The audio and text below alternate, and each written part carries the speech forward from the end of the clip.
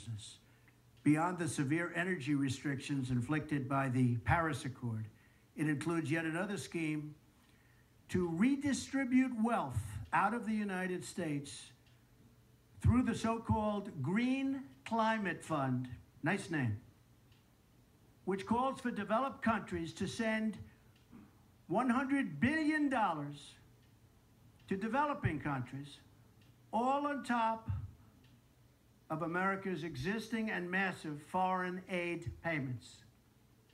So we're going to be paying billions and billions and billions of dollars, and we're already way ahead of anybody else. Many of the other countries haven't spent anything.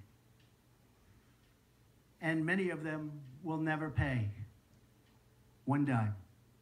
The Green Fund would likely obligate the United States to commit potentially tens of billions of dollars, of which the United States has already handed over $1 billion. Nobody else is even close. Most of them haven't even paid anything, including funds raided out of America's budget for the war against terrorism. That's where they came. Believe me, they didn't come from me. They came just before I came into office. Not good. And not good the way they took the money.